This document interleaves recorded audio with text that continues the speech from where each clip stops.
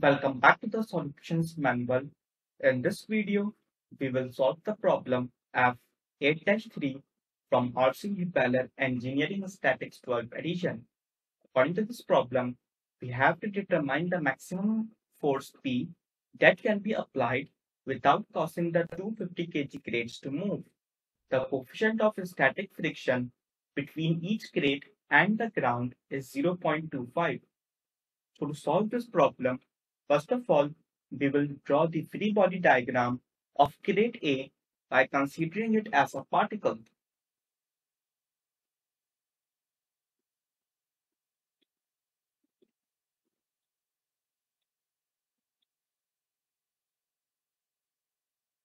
The free body diagram of crate A looks something like this. I have a vertical force acting downwards. I have a normal reaction from the ground. I have a tensile force from the string to the right and the frictional force to the left. Let's label them. This is NA. This right here is tensile force T. This is weight. And this right here is frictional force at crate A.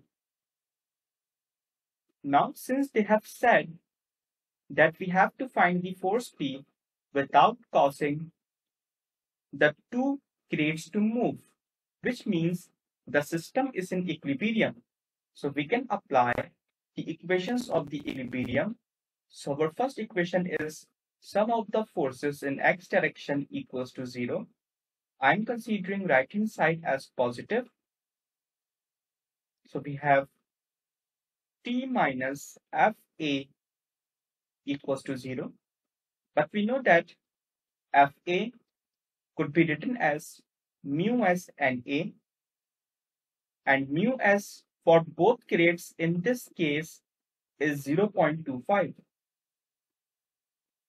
So Fa becomes 0.25 Na.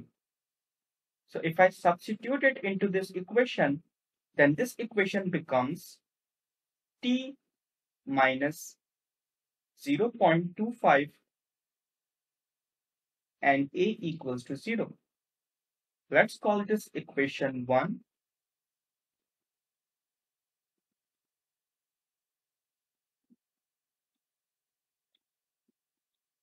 But we can see that we have two unknowns and one equation.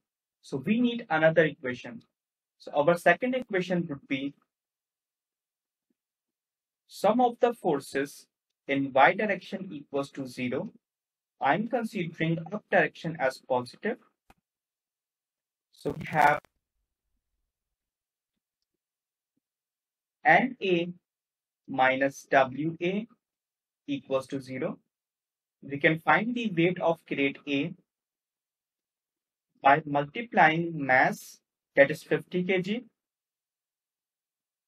by acceleration due to gravity. So weight for crate A becomes 490.5 newtons.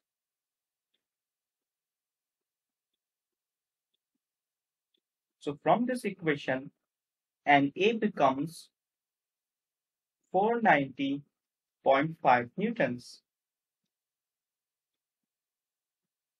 So if I substitute it into this equation, then tensile force comes out to be 0.25 times of 490.5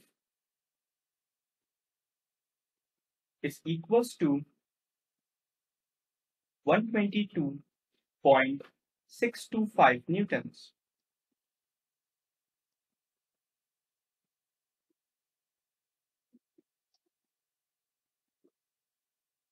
So now we will do the same process for crate B to find the unknown forces acting on it. So let's draw the free body diagram by zooming. Let's draw the free body diagram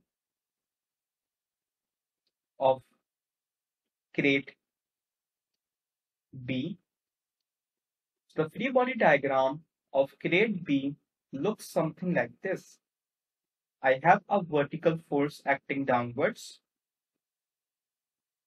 I have a normal reaction acting upwards. I have a force P acting 30 degrees from the horizontal.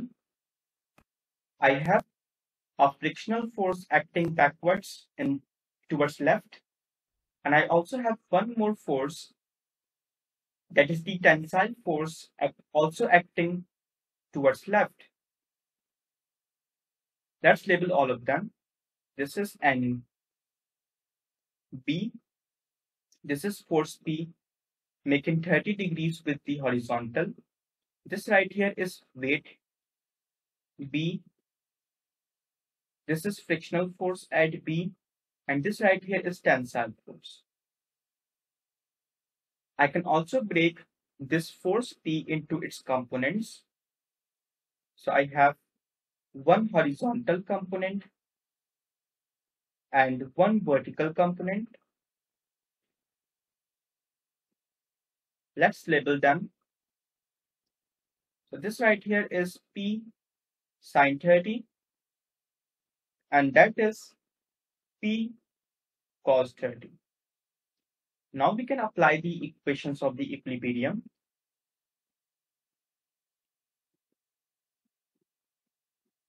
So we have sum of the forces in x direction equals to 0. I'm considering right hand side as positive.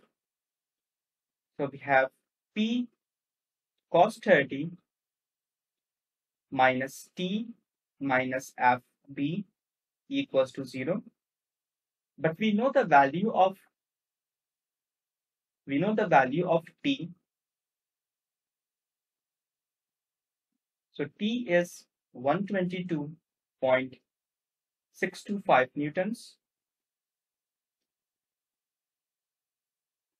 And FB could also be written as 0.25 times of NB. So this equation becomes P cos 30 minus 122.625 is equals to 0.25 NB. Let's call this equation 2.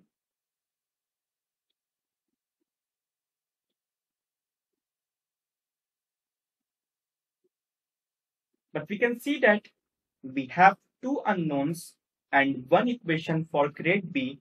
So we need another equation. So our second equation would be sum of the forces in y direction equals to 0. I'm considering up direction as positive. So we have, by looking at this free body diagram,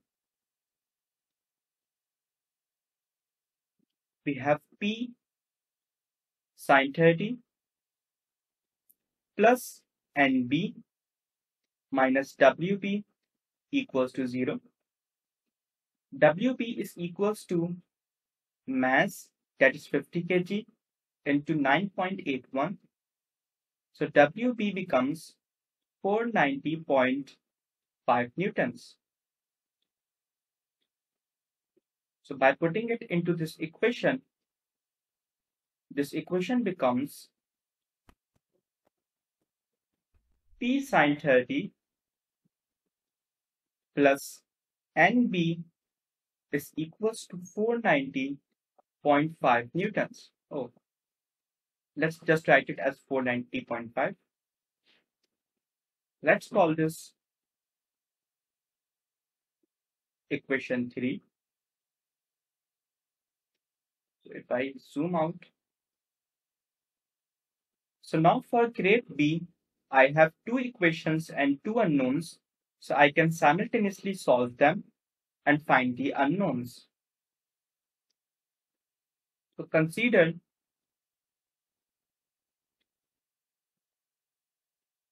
equation 2, this equation. So from equation 2, if I make the P as a subject, then P becomes 0.25 NB plus 122.625 divided by cos 30.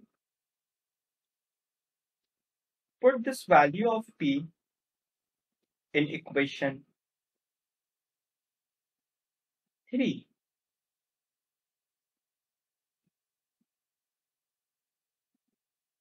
So equation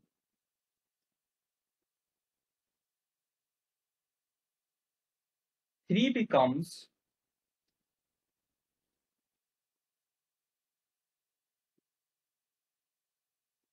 0.25 NB plus 122.625 divided by cos 30 multiplied by sin 30 plus NB is equals to 490.5. So upon simplification from this equation, this right here, NB becomes 366.774 newtons. So put NB in equation. Let's call this equation as equation A. So put NB in equation A in this equation. So equation A becomes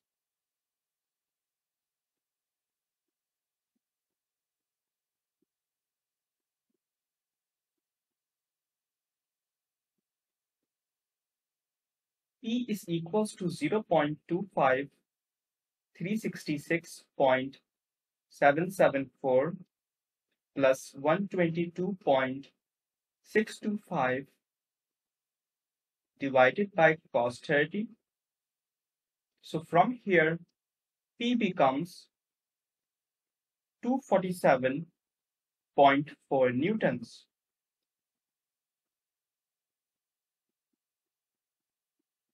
This is the answer that we are looking for. So this is it for this problem. I hope you will find this video helpful. If you do, please make sure to subscribe to this channel and also turn on the bell icon for the daily updates. And if you have any questions or any doubt about this problem, then you can ask it in the comment section and I will answer it as soon as possible. Thank you.